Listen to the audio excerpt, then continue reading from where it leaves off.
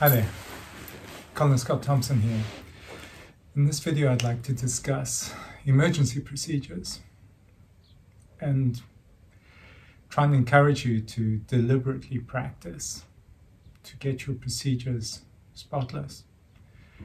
Being a human, there's a chance you're going to make some errors along the way. If you deliberately practice and try and achieve 100% performance up in the sky when you're not operating at 100% and you only get 75%, it's still a pass. If you adopt a blasé procedure strategy, these handles might not be that much use to you if you don't use them in the correct sequence or you don't understand the system.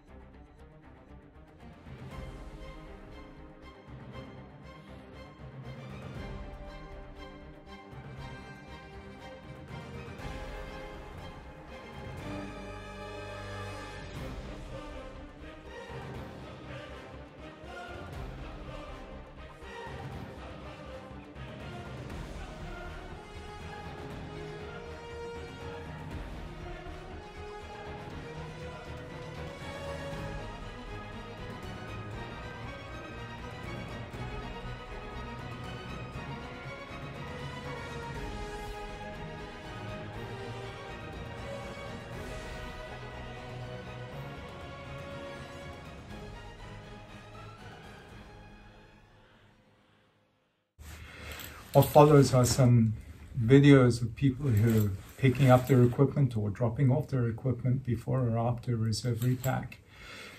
And we get the opportunity to uncover some poor skills due to human factors, complacency, arrogance, insufficient training, poor education, or I really feel some of the time if something scares us, we prefer not to think about it too long. Let's not dwell on the fact.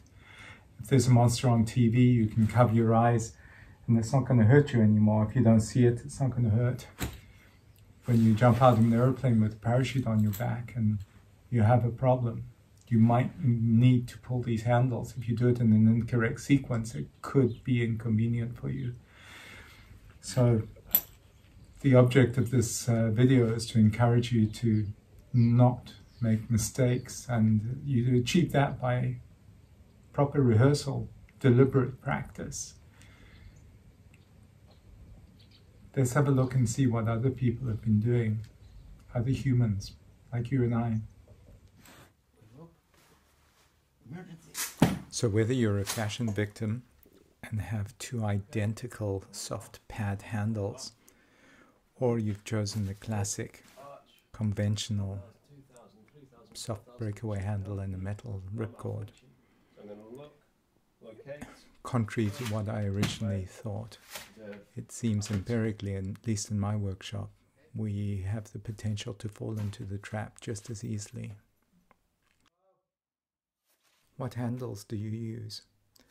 If you're a fashion victim and have two identical handles, I don't believe you make your life any easier.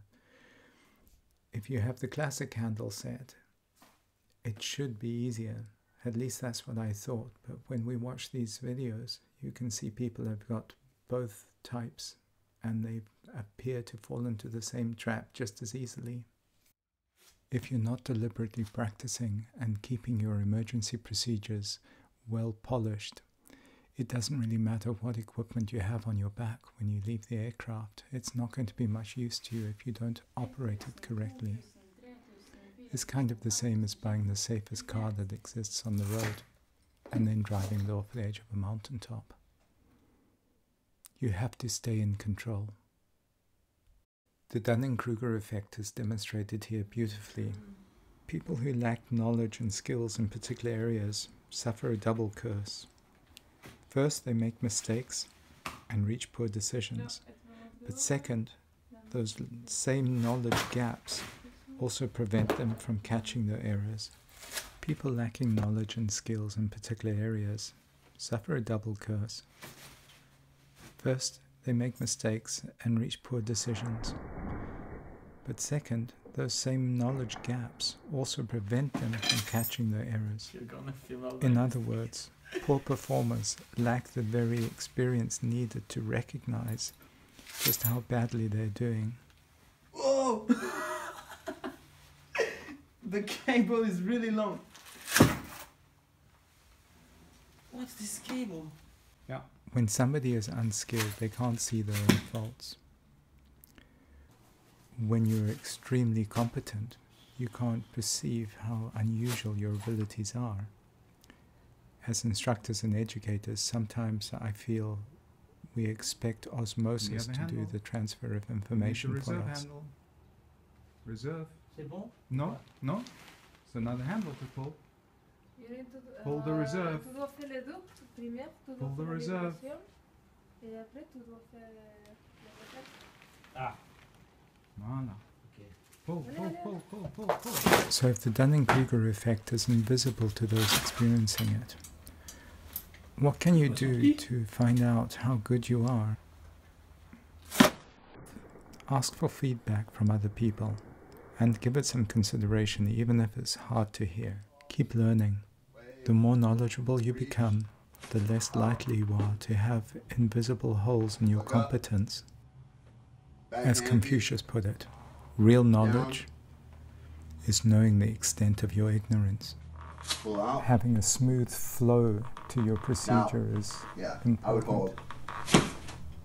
During ground testing, when you pull the cutaway handle, the yellow cables don't have much resistance once you've got the Velcro peeled. And if that sets the stage for the force you expect on the reserve handle, it can surprise you sometimes. So be expecting 20 kilograms on each handle and you'll have a pleasant surprise when it's nowhere near there. The sound of the Velcro releasing can often distract people and they think the job is complete.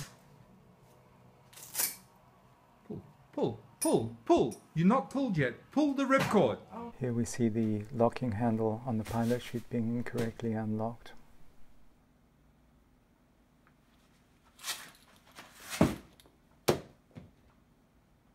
What can we do to improve our performance? Get feedback, either from an experienced person, or my favorite thing is using a camera. Get that video instant feedback. You can often pick up your errors while viewing them from the outside, as it were, on the monitor.